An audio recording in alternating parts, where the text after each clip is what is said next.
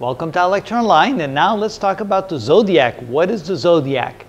Well, a lot of people know about astrology, and most people know what their sign is. They know that they're either a Taurus or a Gemini or a Cancer or something like that. But what does it mean, and why do we use that? Well, it turns out that the constellations that make up the zodiac, and yes, there are 13 of them. There should only be 12 really, but there's 13 of them, because every one of them relates to about a period of a month during the year. And we'll show in just a moment how that relates to the year. But notice the dates associated with the various zodiac constellations, and it has to do with the position of the Earth and the Sun and the constellation. It turns out when the constellation is directly behind the Sun, so when it's completely blocked by the Sun, that's the date associated that we have over here. For example, if we come over here and we look at, let's see here, Taurus. Yeah, Taurus would be a good one, the bull.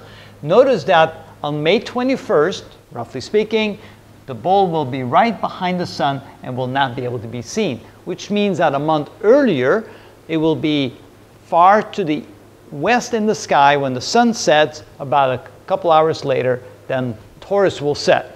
And if we go one month earlier, we go to Aries, the ram. You can see that April 21st, that means on April 21st, when the Earth is over here, Aries will be directly behind the Sun that way, and so forth. So as the Earth goes around the Sun, the constellation of the zodiac will be directly behind the Sun and not be visible at that time of the year. Taurus, right here, the bull, notice that May 21st, that's when Taurus will be right behind the bull. In astrology, the time period, when you are a Taurus, it starts on April 21st and ends May 21st. That's the month of the Taurus. So even though the date is associated with the end of the period, it's the month prior to that, roughly speaking.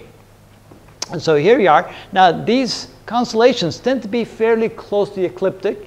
They're easily visible in the night sky, so they're not too far north, they're not too far south. And so as the Earth makes its trip around the Sun every year, those constellations are very easily visible during the night sky. In the night sky, of course, not at the dates indicated here, because don't look for them there. A good time to see them in the evening probably would be about 3 or 4 months prior to that, or maybe 5 or 6 months prior to that. So a good time, for example, to see Taurus may be around Christmas, January, February, and after that it becomes more and more difficult to see Taurus as it begins to disappear in the night sky over the horizon and so forth. So when you want to, let's say you want to find Leo, a good time to see Leo would be maybe 4 or 5 months prior to August, so go about here. April would be a really good time to see Leo. You come out at night and Leo would be right there. So it's a misnomer, a misconception to think that those are the days that you can go look for the constellations of the zodiac. You will not see them because they're hiding behind the Sun at that time. So that's the list, and have fun trying to find them in the night sky.